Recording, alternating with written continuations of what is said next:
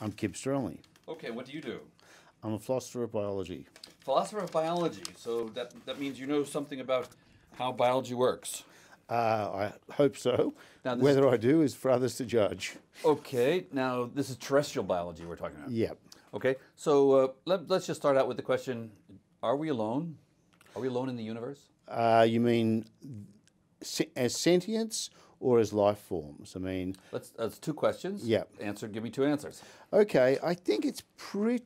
Look, the real answer is we don't know. And we don't know because we don't know how unlikely life is to evolve. I think there's a pretty good chance that there are lots and lots of planets in which life could evolve. If it does get going, then my best guess is that we're not alone, in terms of intelligence, so long as it's got going in a fair range of places. So let me understand this. If the question is, are we alone, are we life forms alone, then that depends on whether life evolves elsewhere, and there you're not an expert in that and you don't know. Well, I don't think anyone knows. I don't think anybody. Yeah, I don't think we've got a good model of how life starts. And because we don't have a good model of how life starts, we don't know whether it's an incredible fluke, that we've got it here, or relatively likely, if you have a reasonably hospitable planet.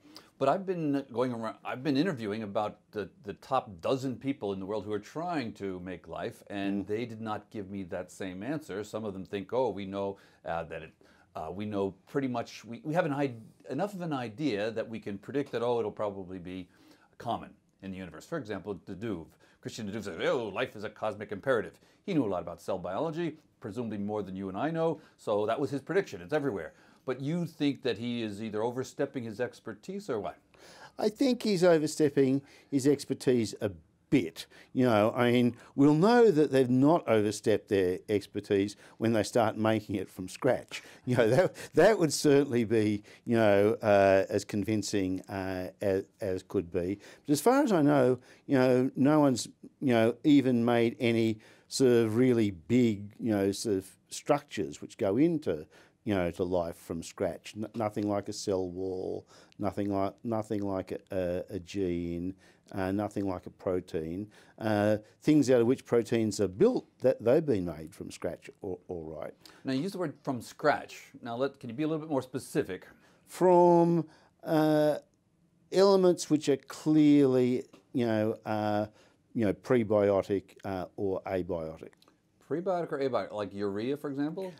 Like urea, for example. How about amino acids, for example? I think people have a pretty good idea of natural circumstances under which amino acids would arise. So using amino acids wouldn't be cheating.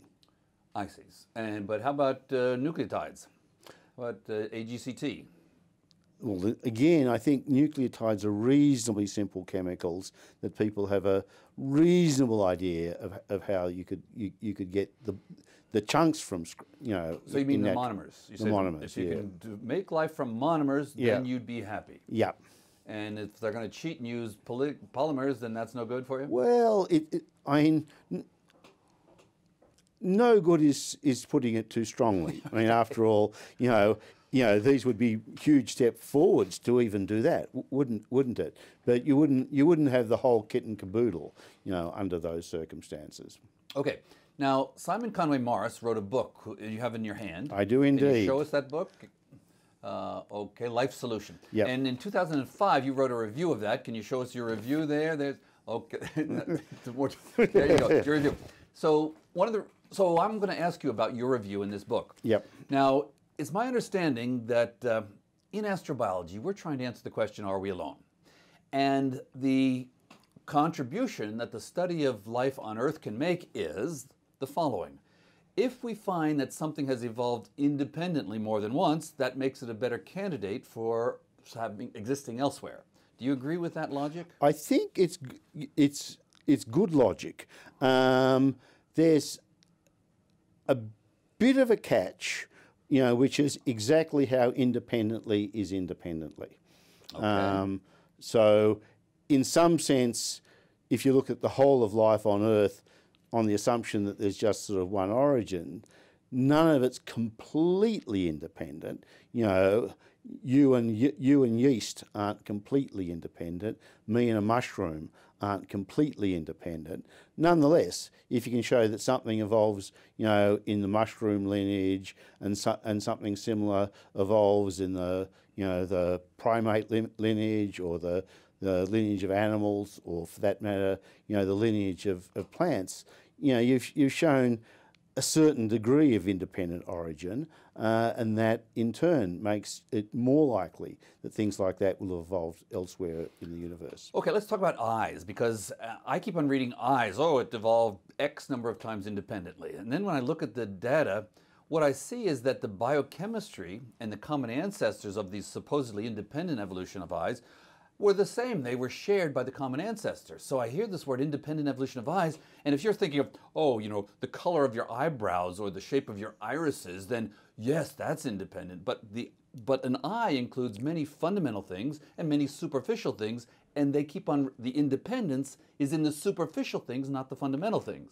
Would you agree with that? Not entirely, because I think, again, the gradient from superficial to fundamental is one of degree. Mm-hmm. So take your eye and an octopus eye. Mm-hmm. They have similarities which are more than just superficial. They're structural. In both cases, the eyes work, through a single lens with control of the lens. We have a common ancestor with octopi about, 800 million years Yeah, or so. but that common ancestor didn't have an eye. Did it have the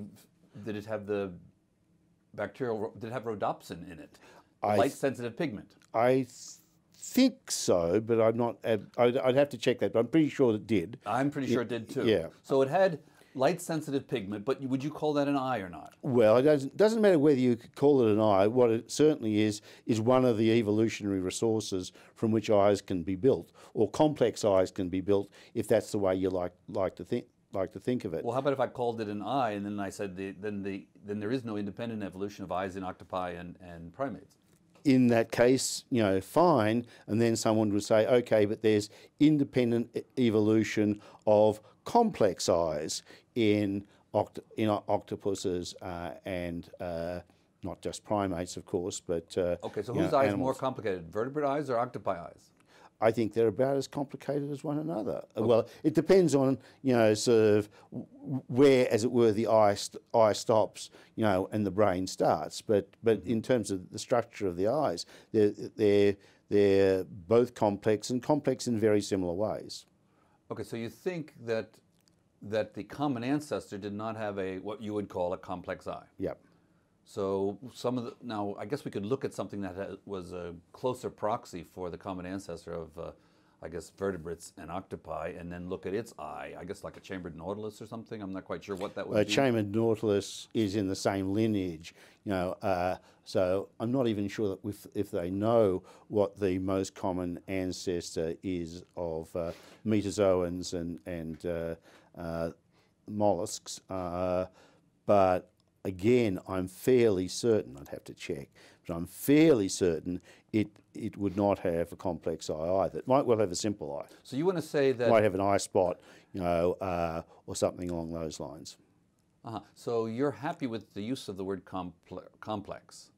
Because people used to use advanced and lower and higher, and that language, I thought, was something that had been banished from all enlightened biologists. Lower and higher certainly gets a raised eyebrow if you use it. Primitive isn't advanced. Primitive. Yeah, these are words that are thrown around all the time. Yeah, right? is not well regarded either. But I think at least when you can't compare, say, the complexity of an eye to the complexity, of a nose. The systems, are too different. But when you're looking at eyes, I think often, sort of talking about simpler and more complex, it makes reasonable sense. Simple so let's talk. So what critter on Earth has the most complicated eye? No, not complicated. Complex eye. I don't know.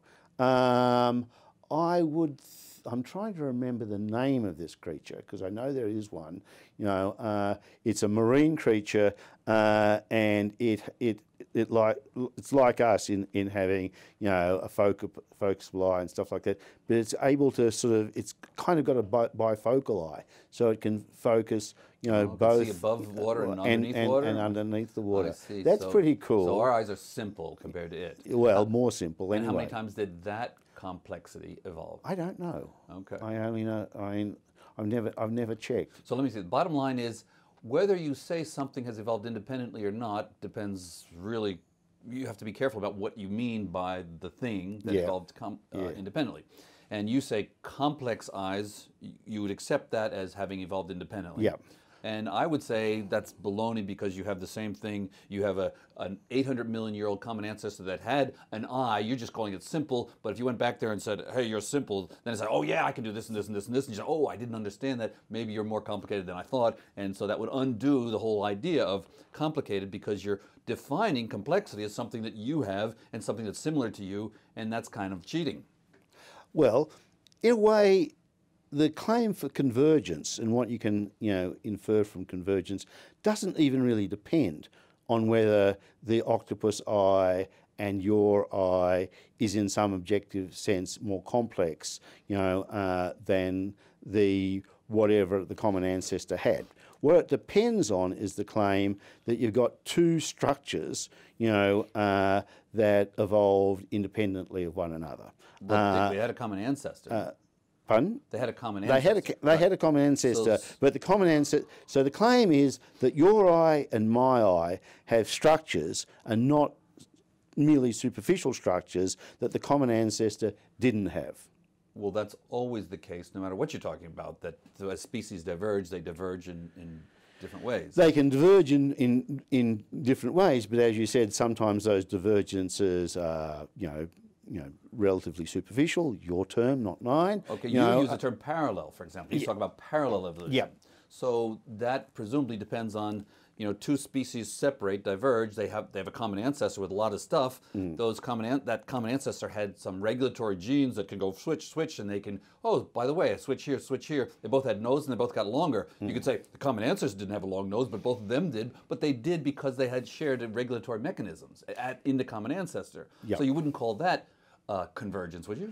I wouldn't call that convergence, but again, the difference between convergent evolution and parallel evolution, again, it's one of degree. So and this is something I don't know, and I don't know whether anyone knows. To what extent does the octopus eye and the large eye, the complex eye we have in the vertebrates, to what extent do those depend not just on one or two inherited switching genes? They certainly have those PAX6 and whatever they call PAX6 in the octopus, but all the other regulatory mechanisms that you need to build a complex structure, are they the same, in us as they were in octopuses? If that were to turn out the case, I'd think of the octopus case as much more a case of parallel evolution and much less a case of convergent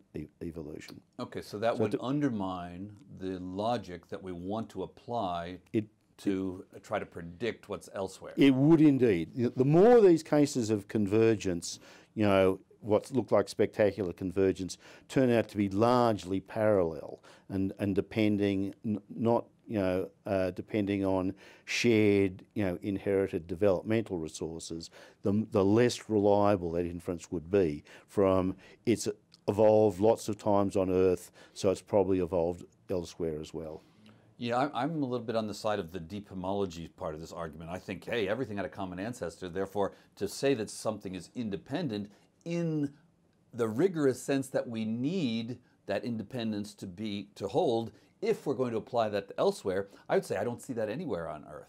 Well, I agree if you think that to get any bite, from this convergence argument, the independence would have to be complete. As far as we know, there's no complete independence. So you don't get any bite. You don't get any. If that's what you think, if you think if it has to be absolutely independent with no, but it seems to me that, and I don't know whether empirically this is the case, but if, say, you could show that sensory systems, complex sensory systems, evolved with a little bit of shared, developmental resources. After all, it's, the same, DNA, code, but not very much more than that. Then I'd start to think, that is evidence that you could have some confidence, that you get somewhat similar evolutionary trajectories elsewhere.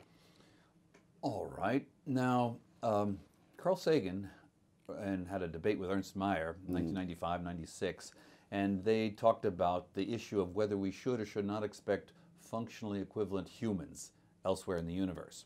Carl Sagan said, yes, there are many independent ways to become sentient or like a human. And what he meant by that is functionally equivalent, so sentient in a generic sense. And Ernst Mayr says, no, that's crazy. We've only seen this type of thing happen once on Earth, and every species is unique. Humans are unique, just like every other species. So that's just not the case, that you would see human-like intelligence evolving elsewhere in the universe. So what is your take on that debate, that issue? A little bit in the middle.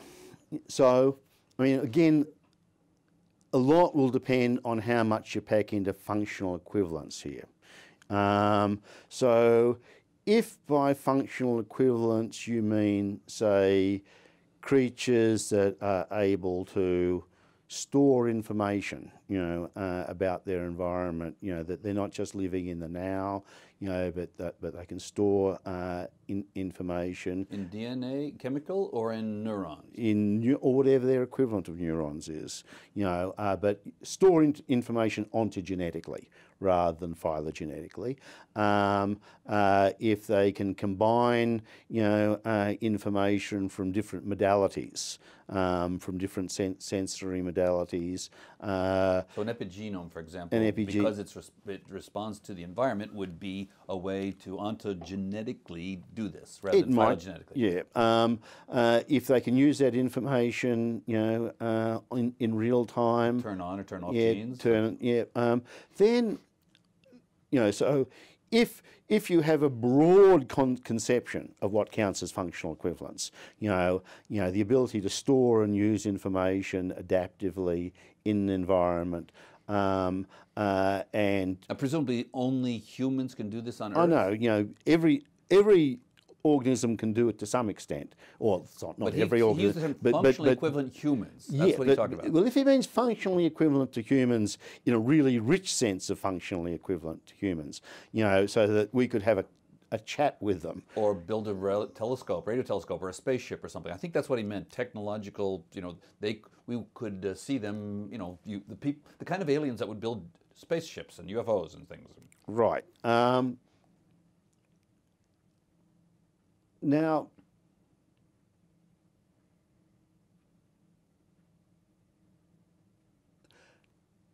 I guess the real answer is I don't know, but I'm about to give you some speculations, that might, so on Mayer's side, he's right, only one species out of, many millions, evolved, that capacity on Earth. On the other hand, it only took, 500 million years of animal evolution to find that one animal, given, the predicted lifespan, of the sun, could have afforded another 1,000, million years or more to look. So the optimistic way of saying, in only 500 million years from the origin, of animals, we got an animal that was smart enough, was good at learning from one another, so it had the capacity to accumulate information over the generations. That's a really, really important, fact about human intelligence. No individual has to work everything out for themselves. So we inherit information from our ancestors, we build on that information, and we transmit it. Took 500 million years, roughly, to make an animal that could do that. So you're saying you're using we're the first argument? We're the first, and we'll probably be the last on Earth, because we've stopped anyone else doing it. But suppose we had gone extinct, you know, there was a population bottleneck, you know, in Africa, you know, according to the geneticists, you know, about 80 to 90,000 years ago. Suppose we hadn't made it through that. Suppose the Neanderthals hadn't made it through the Ice Age. Suppose the Denisovians had been wiped out in the Ice Age as well. You know, so, you know, suppose we'd got, you know, once the Ice Ages had ended, you know, there were no humans, there were still some great apes and stuff like that.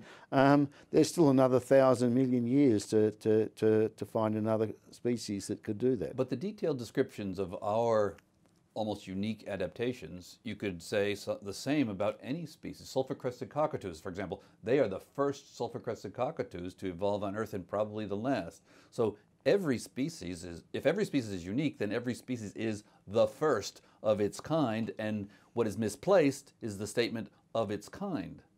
Well, that's why a lot in this argument turns on how finely or coarsely you understand functionally equivalent. You know, so yes, you know, cockatoos, you know, are no doubt, you know, the first and only, you know, species of cockatoo to evolve on this planet. But they're probably not in the universe too. But, yeah, and no doubt in the universe. But they're not, you know, the first hole nesting, large, noisy, you know, bird to evolve. You know, there's actually quite a lot of, you know, go to New Zealand and you'll meet, you know, keas and kakas. You know, go a bit further out west, you know, and there are corellas. Yeah, but they're all related to each other, have a common ancestor. For example, even the idea of a head is a monophyletic thing. So head, if you go back early enough, there's only one unique species that had a head. And so heads are unique. Or you go back, hey, there's one ancestor that we have that produced all animals. So anything in the animal kingdom, they have a common ancestor, so they're deep homology, they're related, and so there's no independence, and so the whole argument falls apart, I thought. Well, the mere argument was that we only ever got intelligence on Earth once, and that's the argument. Human intelligence. Human-like intelligence on Earth once. Yes. Now that's the argument I'm saying. You can soften that conclusion a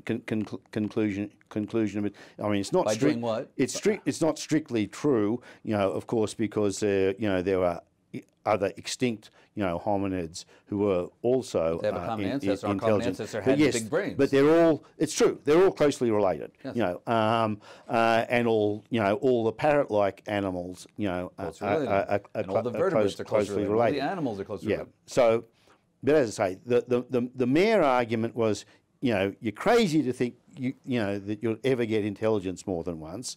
Now, as I say, I think that argument was overstated. Now, you know, what might be happening, you know, on other planets with life? Well, I mean, I said that there was one, you know, sort of big unknown, you know, which was how likely was life to get going. I guess there's another big unknown, you know, which is how likely are you likely to get something like eukaryotic, you know, life going. So suppose you get bacterial grade, you know, life going. I think, you know, there seems, as far as I know, to have the transition from, you know, sort of prokaryotics to eukaryotic only ever took place once. You know, so again, I don't think we have a good understanding of how probable or improbable that was. I mean, whether that was an incredibly fluky, you know, experience, or whether if you have enough, you know, bacteria roaming around the planet, you're quite likely to get something like that. Okay, but the point you just made seems to undermine the distinction you made in the beginning. You said in the beginning, if you're only talking about life, I don't know because we don't know about the origin of life. But if you're talking about once life gets going, then it's likely that you'll have intelligence. And I think then you said, yeah. Wait a minute, there's another bottleneck here. Yeah, I overstated that first remark. Yeah, I think there's two potential bottlenecks. You know, one is the life bottleneck, and the other is the transition to eukaryotes. And it seems that once you get eukaryotes, you get multi-celled life, because multi-celled life seems to have evolved quite a few times. So let's do a thought experiment. Let's take the eukaryotic life and spread it all around the universe on rocky planets with water. Yeah. And then your prediction would be that it would evolve into technology after a certain amount of time.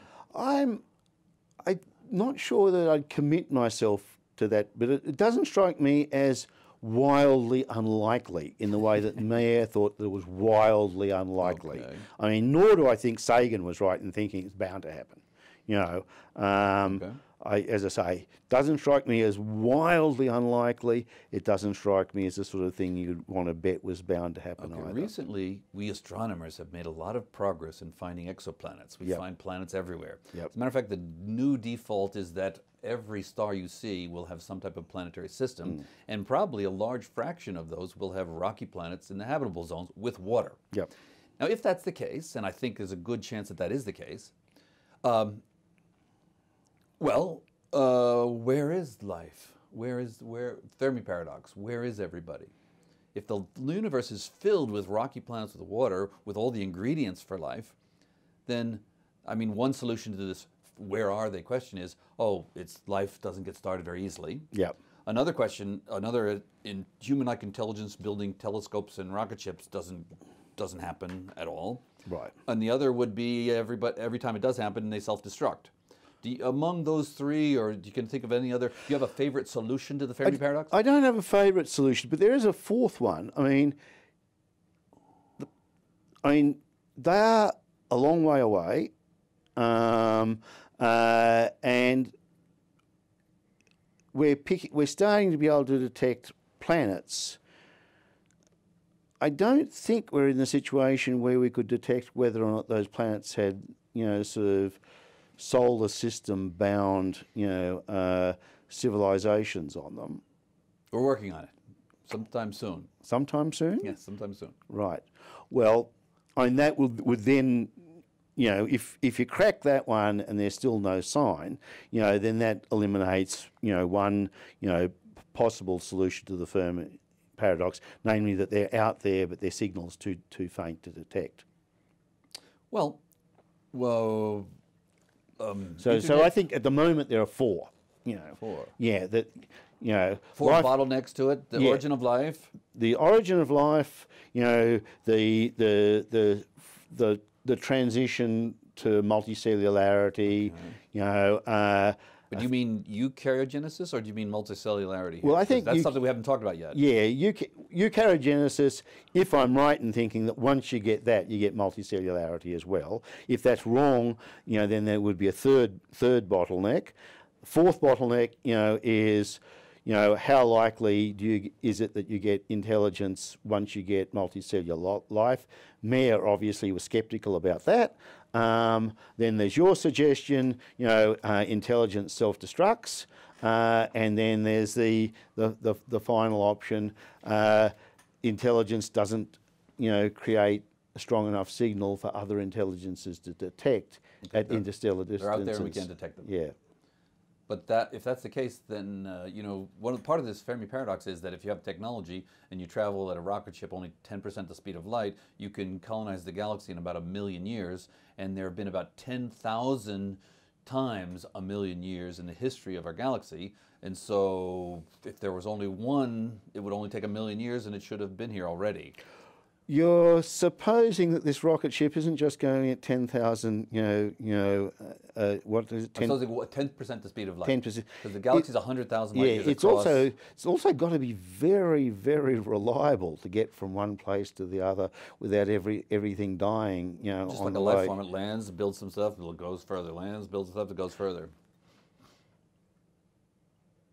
Life forms are very reliable in that sense, right? Life forms are reliable. Well, that's what we're talking about, a life form that creates but the technology of getting from one, the technology from getting from one solar system to another, that's... We're just about to send a postage stamp to another star, Project Starshot, financed by Milner, right? $100 million he donated to do this, and people, NASA and others, are putting together an interstellar mission for the first time. Right. So yes. starting to think about that. Good luck to them, right? Good luck to them.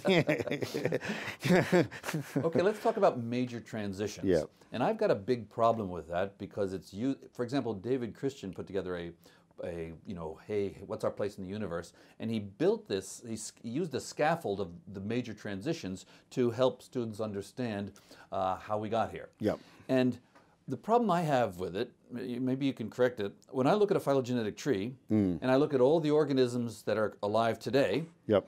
and I go from the root to one of the branches, and the root to one of the branches, and the root to another branch, every single one of those pathways goes through some transitions. And which ones are major or not will depend on where you're going.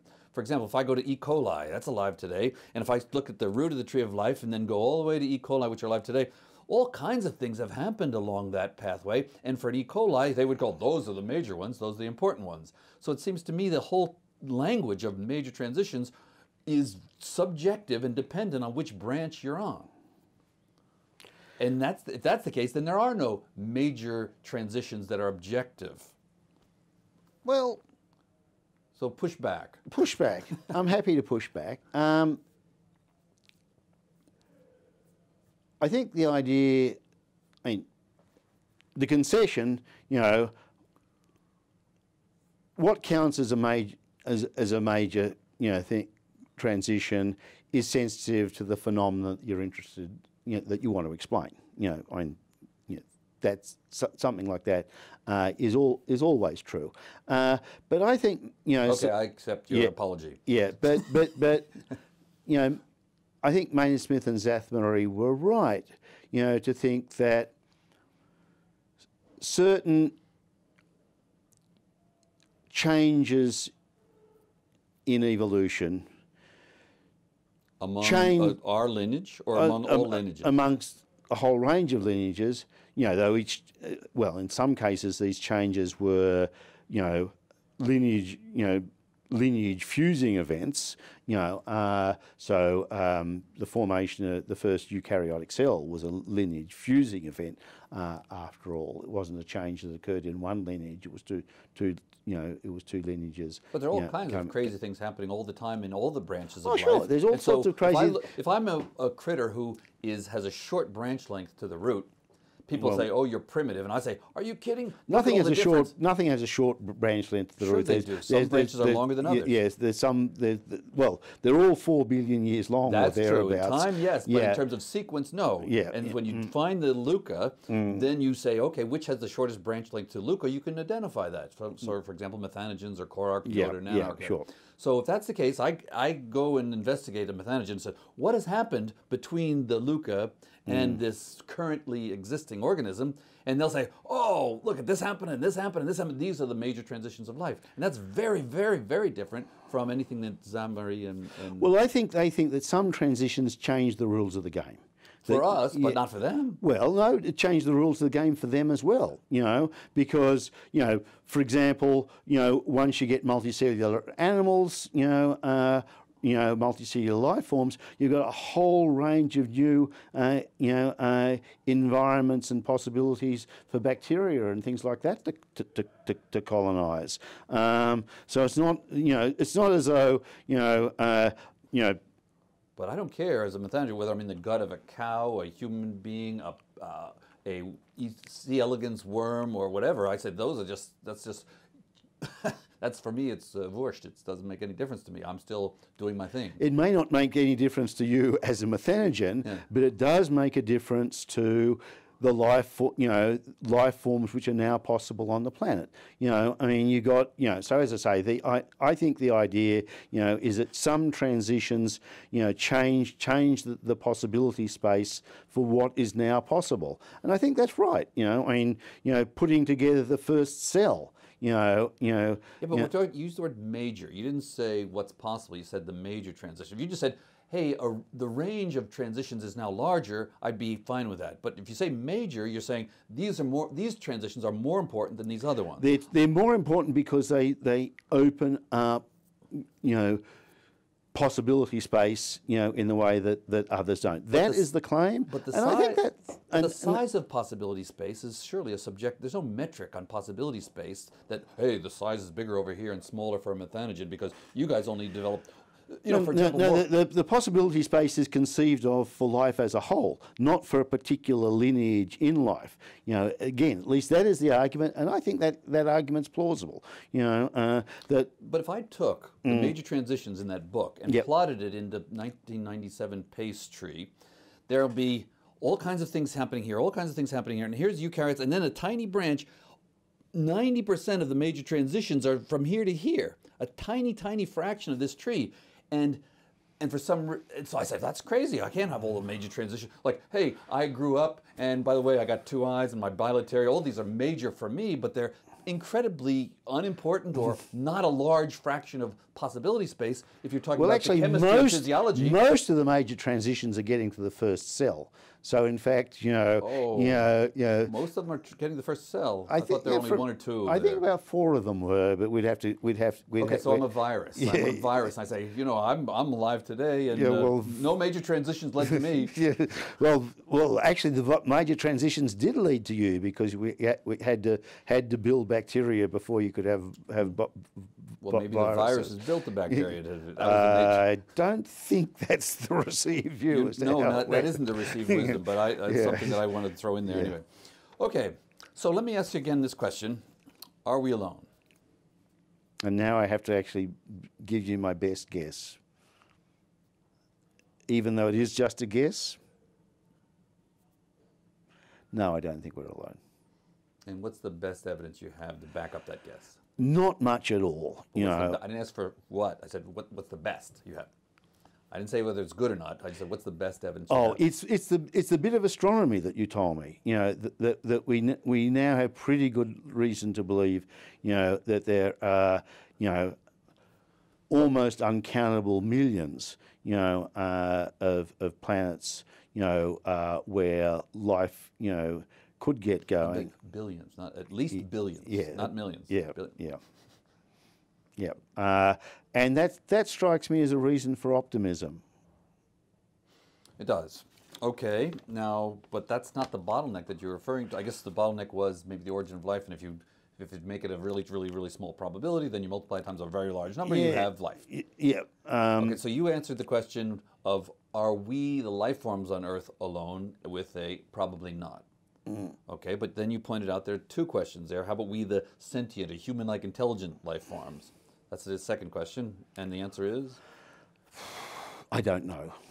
But your best guess is? Best guess, if I really, really, really had to make a best guess. You do.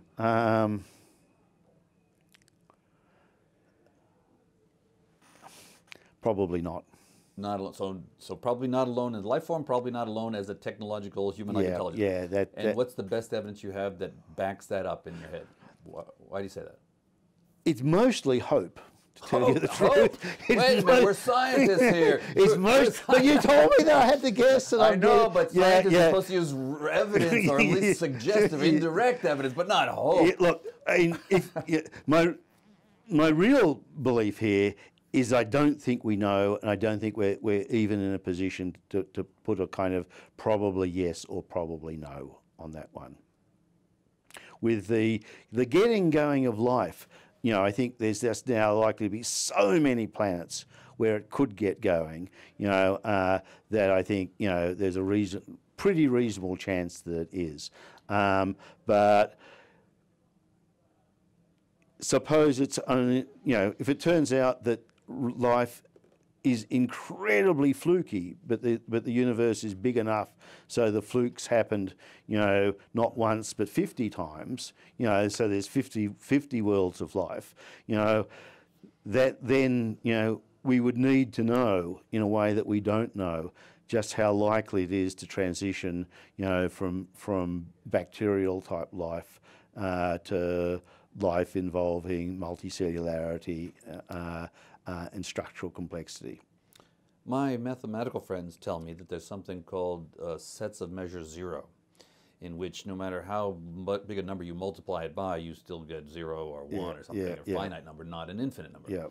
So that seems to be out of the ken of most people who think about this problem, but I'd like to introduce it into the discussion here. So do you think that humans are a set of measure 0?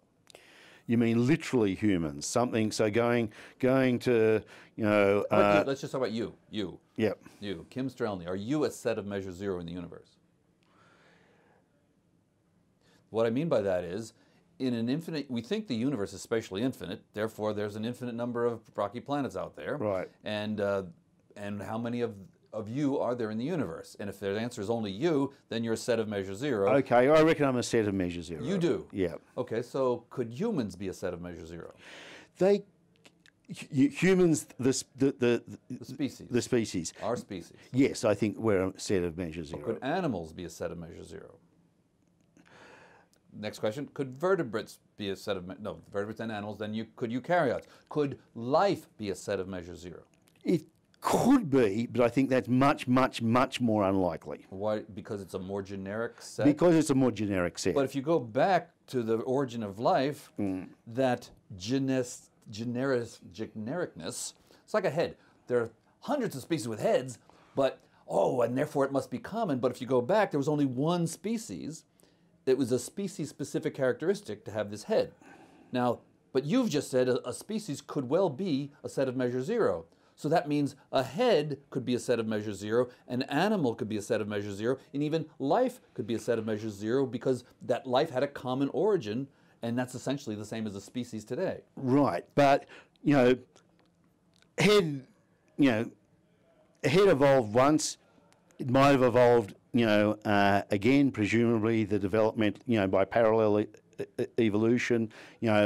Once you start ramping up the number of characteristics which have to evolve again in the same lineage. So in the case of humans, it's not just intelligence. It's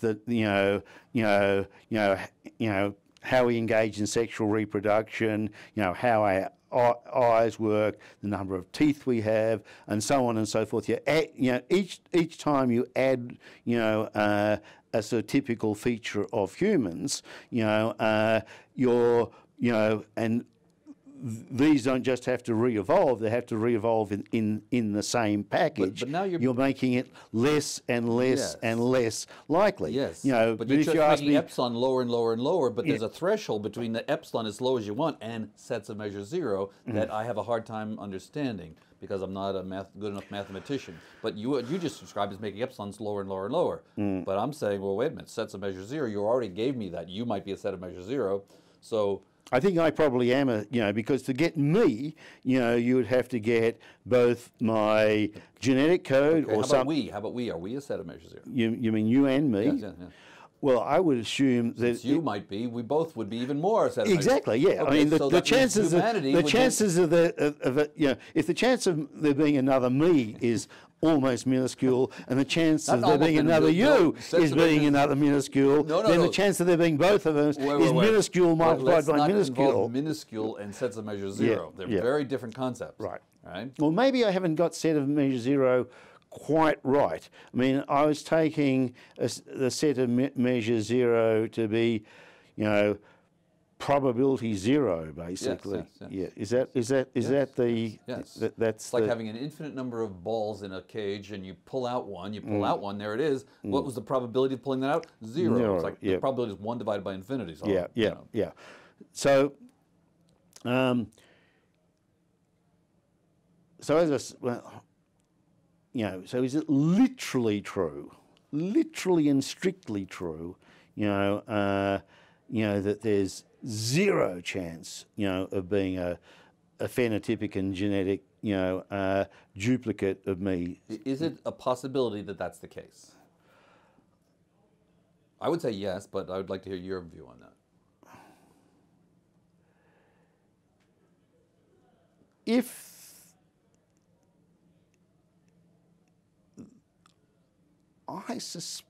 I'd have to maybe have a bit more of a think about it, but I'm still inclined to say no. You just said you were just about 2 minutes ago. Yes, now you changed your mind. Well, I'm dithering. Okay. Yeah, I'm hereby dithering. You're allowed to do it as a philosopher. Yeah. I'm officially and explicitly dithering on this. I mean, on the one hand, I'm tempted to say, if something's happened once, it can't be impossible for it to happen twice. You know, and saying it's a set of measure zero is surely to say that's strictly impossible for it to happen twice. And so, you know, my existence is proof that it's possible to have one, and if it's possible to have one, how could it be impossible to have two? Okay, what's the set of measure of the we're speaking in English language, right? Yeah.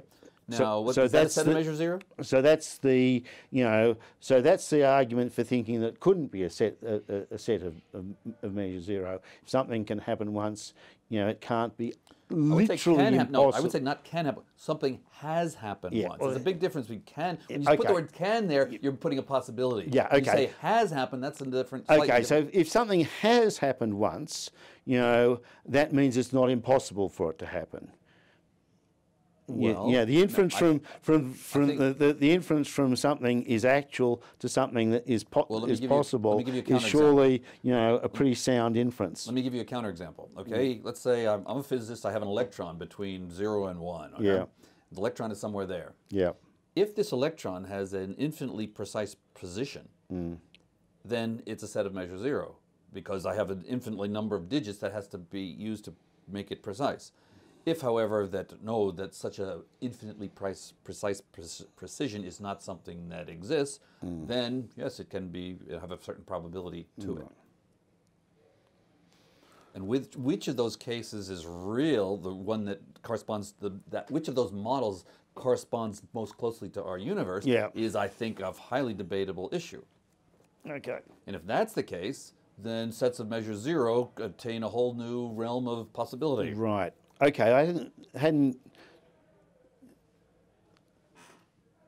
sets of measure zero, as it were, weren't in my conceptual framework, you know, until talking to you just now, and my reasoning about them is still, you know, fumbling. So as I say, I was, you know, so one line of thought was pushing me towards the view that no, it can't be literally a set of measure zero, but the other line of thought was sort of, as it were, you know, multiplying out the improbabilities, you know, and they were the number was looking, you know, 1 over an extremely large number. So maybe it's not strictly and literally a set of measure zero, but it would be an extremely close approximation to the set of measure zero. So if we have a number n of planets, and if we have a probability that is a lot less than 1 on n, then you're not going to get it. But if you have n going to infinity, an infinite number of planets, then the only time you can only have 1 if you're a set of measure zero. Yeah. Okay. Do we think that there's an infinite number of planets? So do we think that the universe is literally physically infinite? The entire universe, it looks like it's spatially infinite, but we have the observable universe. That's the only part we can see, and that is definitely finite. Yeah. Okay, so let's talk there. Arthur Clarke said, any sufficiently advanced civilization will be indistinguishable from magic. Any sufficiently advanced technology will be indistinguishable from magic. And there's a German guy, Karl Schroeder, who says, no, Arthur, you're all wrong about this. Any sufficiently advanced technology will be indistinguishable from nature. And those are two views.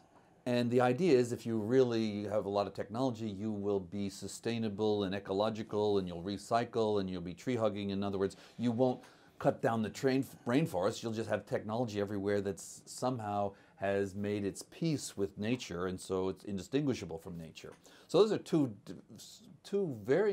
different views of the future of technology and technology in the universe.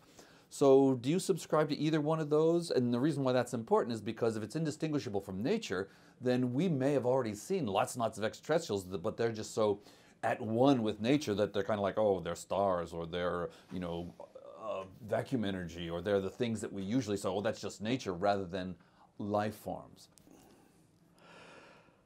Well, I guess the Clarke point is, you know, that if we met,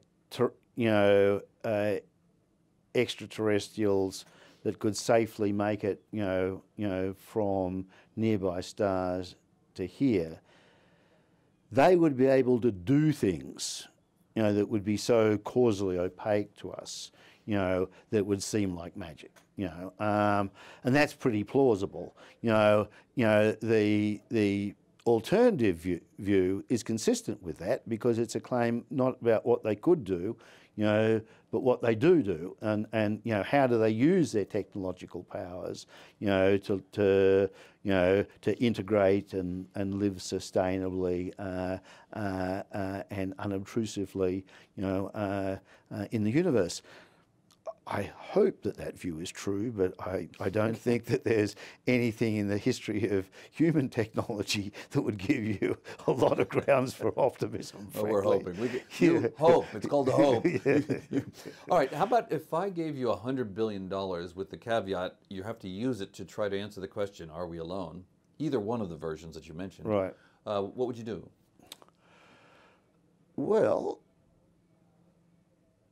I would try and set up the most sensitive listening and detection, devices that I could, to see Electromagnetic detection. Electromagnetic detection, to see if we could find traces. No neutrino detectors. No gravitational wave detectors. No microscopes. I don't think microscopes. Sorry, what microscopes? Electron microscopes to look at maybe the aliens or nano-aliens. I'm not persuaded that they're nano-aliens. Yes, it would be... You wouldn't think you're not going to spend any money there. That's not going to be a research priority, let's say. Okay. Yeah. All right. And how about... some of my astronomical colleagues think that we should not be looking at planets. Planets is stupid. What we should be looking for are robots, because any sufficiently advanced technology will build robots and then live in outer space, and they're no longer organic. Therefore, they're no longer fixed to a rocky planet with water. They're just robots, and so they're made out of metal and silicon, and they're computers, and they don't need to breathe air, and so they can go everywhere. They're not limited to the surface of a planet. And therefore, that's what we will find. So that's what we should look for, rather than looking for obscure gases given off by some biology on the surface of a rocky planet with water. What do you think of that? Well, I mean, two problems with that. One is there's a hell of a lot of fucking empty space to look at, in trying to find robots there. So I don't fancy their chances. They could be anywhere. They're everywhere. And secondly, you're just taking guesses, about the psychology of aliens. But as far as guesses go, that doesn't sound like a particularly plausible one. I mean, if we had all of this fancy technology, does that mean that we would want to go off and live in the middle of space? Well, but our first exploration into space, and probably our last, will be robots. I agree. The space exploration vehicles would very likely indeed be robots, but they're just likely to be really fucking hard to see compared to a planet. Except that they're giving off radio frequency, a very, very narrow frequency band. Directed back to the planets that they come from. In that case, with a beam that's wide enough so it would spill over. Yeah. Now, I mean, in the money that you so kindly gave me to play with, I would certainly be hoping that the research grants that I was, applications that I was reading would include, at least some ideas, about how you might detect, such robots and their electromagnetic spectrum. But not microscopes, huh? Not microscopes. Okay. No.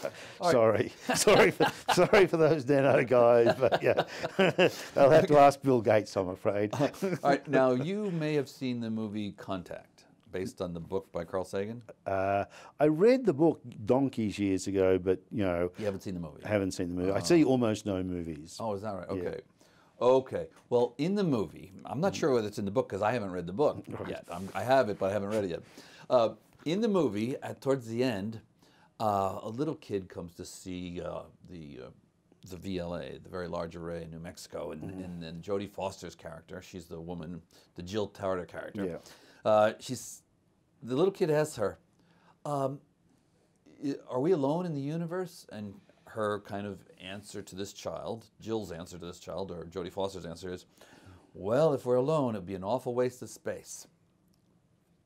Now that's a semi-moralistic kind of answer. It's kind of funny, it's kind of cute, but Yeah. what do you think of that?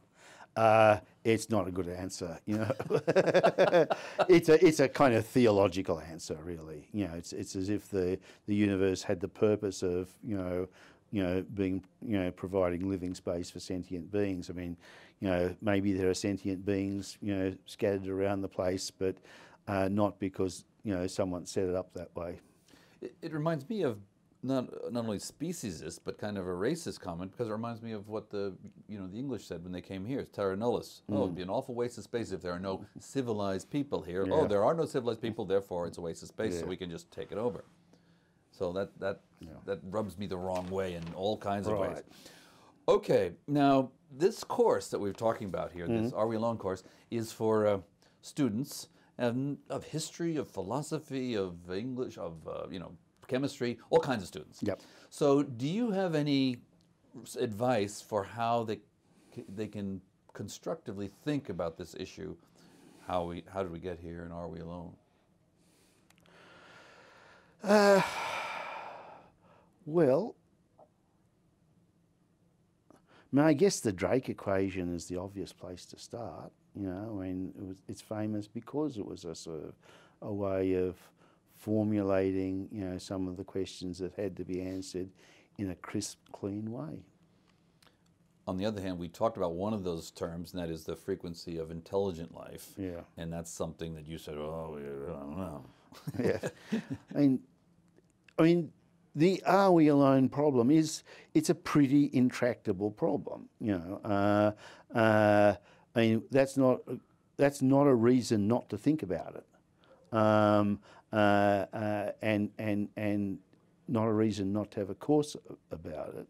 But it is a difficult and intractable problem, and then if all the kids learn from it is to sort of realise just how deeply intractable it is, just sort of what the problems are in, trying to put kind of credible estimates, on those probability values, they'll have learnt something important. Is it an important question? Yes, it is a very important question. I mean, it's, as I just said, possibly an intractable question, but that doesn't mean it's not important. How about the connection between how did we get here, figuring out how we got here, how life started and evolved?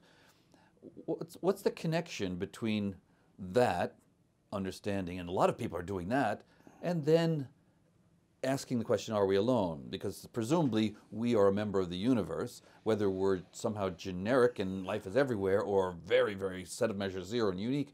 That's what we're trying to figure out. Is there any way to figure that out by studying what we have here on Earth?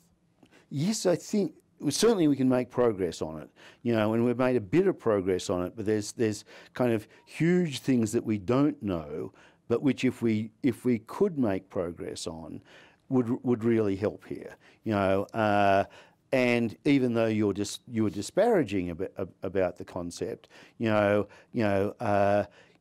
things like major transitions. How likely is it that once you've got prokaryotic type life, how likely is it that you would get eukaryotic cells? How likely are eukaryotic cells to form multicellular organisms, and under what circumstances?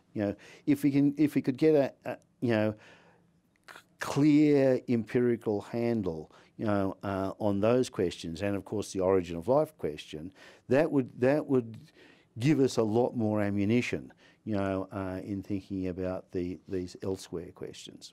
One book I guess you may have read the book about Planet of the Apes. Have you seen the movie there? Planet of the Apes? I read Monkey Planet donkeys years ago. Oh, is that the name of the book that it was based on? Yeah, Monkey yeah, Planet, yeah. but it's Ape Planet, not the monkeys. It was called Monkey Planet. Really? By this French guy wrote It was a it. French guy, Okay. yeah, It's yeah. called Monkey Planet. But Yeah. wait a minute. But there's no distinction in common French between monkey and ape, I think. That may have been In German often, but they don't Right. have a Okay. singe. It may well have been a translation phenomenon Okay, in all that right. case. Anyway, put that aside, semantics.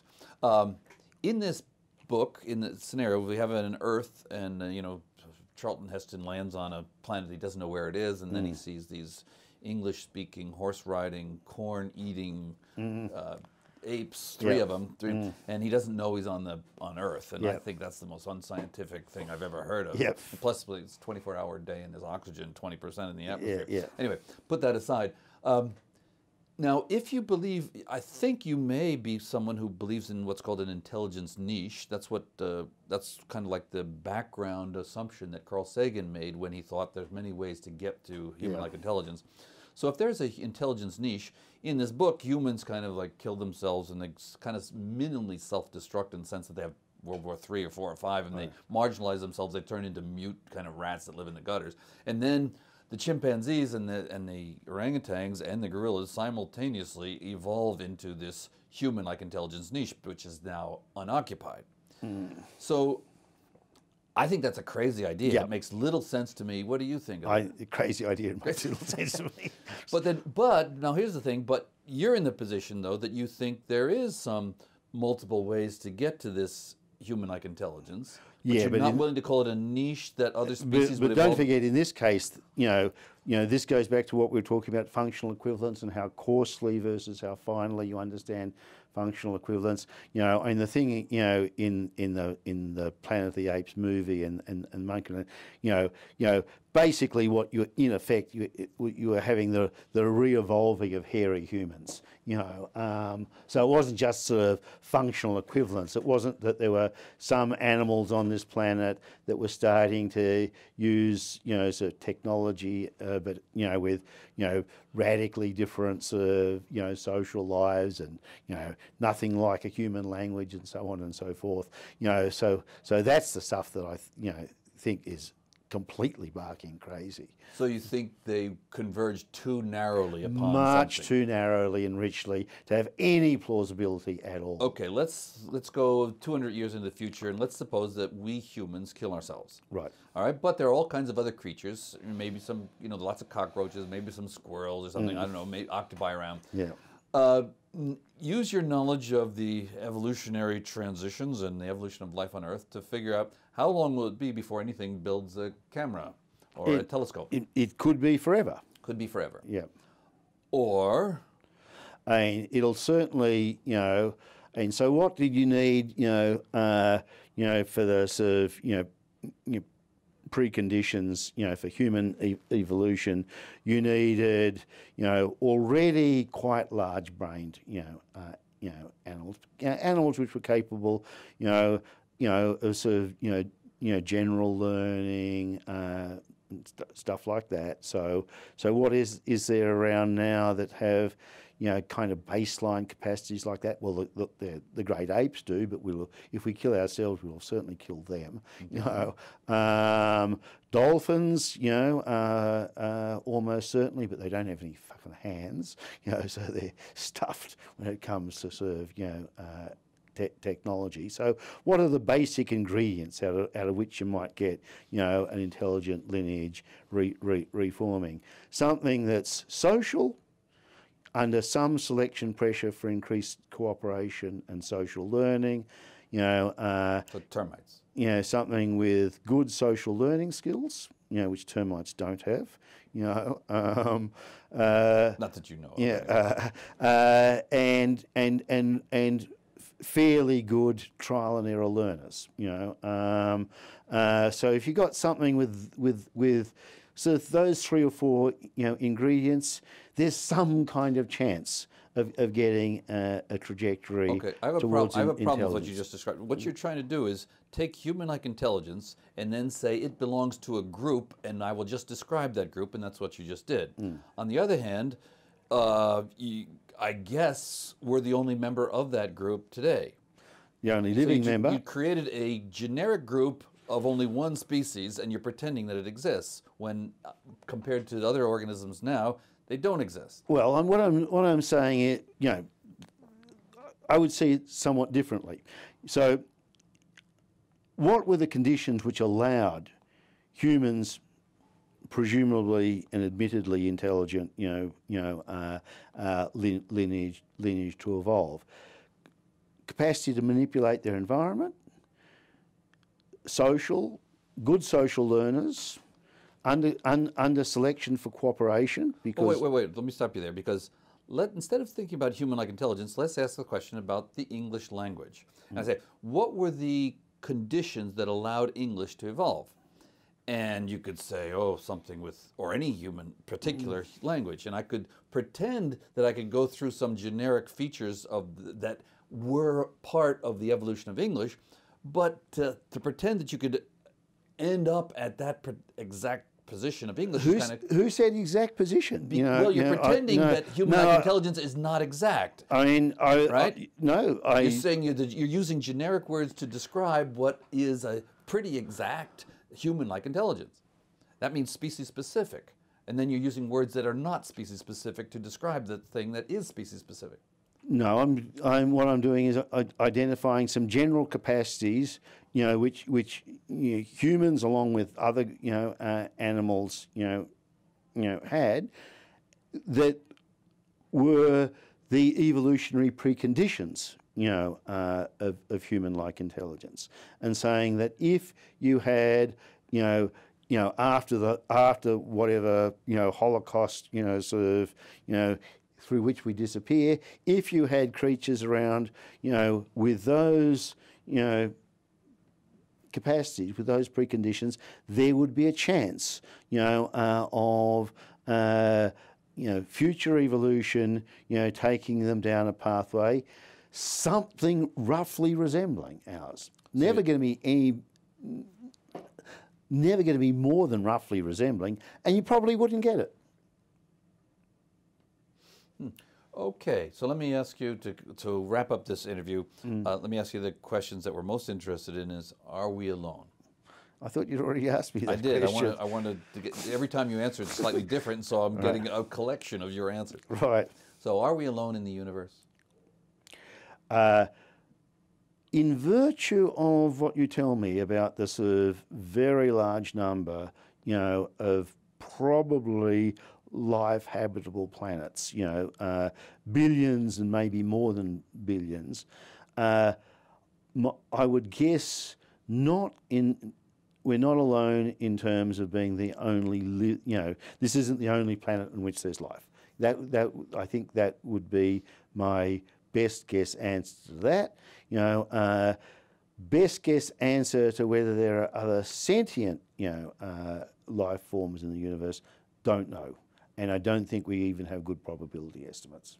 In your answers, you used two words. One was life and one was sentience. And I'm not sure we know what life is. You must have had an operational definition that you used when you said that.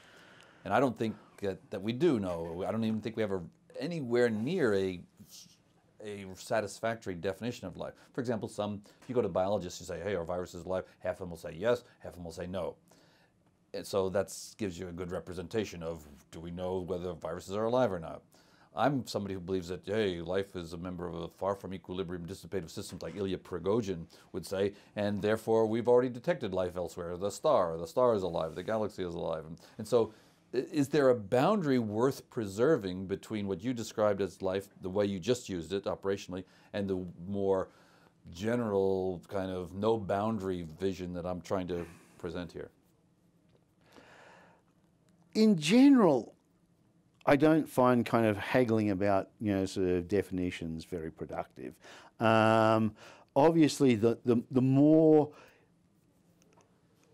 generously, or that's not the right word, the more inclusively, you define life, the more likely it is that we're not alone.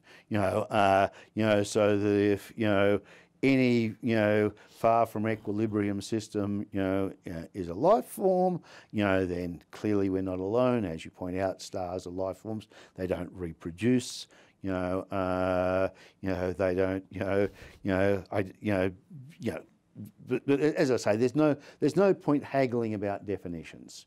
So instead of haggling about definitions, I'd simply, provide exemplars. So if someone said, well, what do you mean when you think, probably we're not alone? I would say, look, probably, elsewhere, there are things, that are interestingly and importantly similar to bacteria and archaea. They have structures, which Viruses, are viruses alive? don't care. And the reason why I don't care is that viruses can never be alive by themselves. They depend, on other life forms to get their, reproduction done. So you're never going to have, a world, which is just viruses. I thought all life forms depended on other life forms. Not in the way that viruses. You can have a world which are just, They're more dependent on other life forms. I mean, there are, you can have a world in which there are just bacteria. You can't have a world in which there are just viruses. Indeed, we presumably did have a world in which there were just bacteria and archaea for what, some hundreds of millions of years. I thought the RNA world was more like a world that only had viruses. I'm not sure how,